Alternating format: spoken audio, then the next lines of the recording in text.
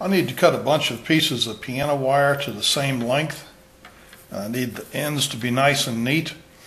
I do not have a chop saw. This is 1/8 inch piano wire. I mark it to the length that I need, and I give myself about a 1/8 inch gap here. This is where I'm going to put my bolt cutter. I position my bolt cutter right between that 1/8 inch mark, and I put a rag over here to catch that part so it doesn't go flying across the room.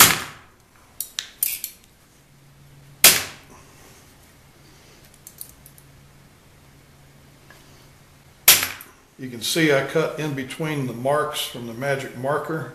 Bolt cutter makes a pretty jagged cut and deforms the piano wire. So now we're going to take this to the grinder and true this up. You can grind these by hand, but this gets pretty hot and it's not very accurate. I chuck these up in the drill.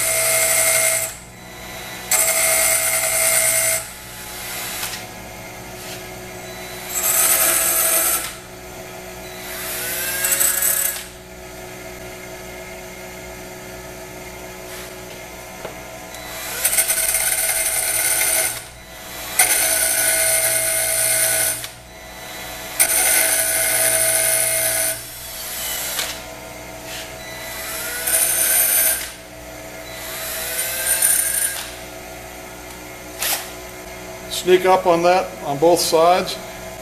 Don't grind too much away. I go in and check that on a ruler,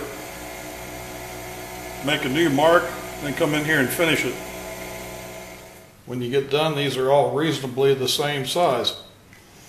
You take one of these, lay it on a ruler, check it, and just make a little mark, go in there, fine tune it until everything's the same size. And that puts a nice smooth square edge on the end of it. You deburr it, and a relatively fast way to make a bunch of these all the same length.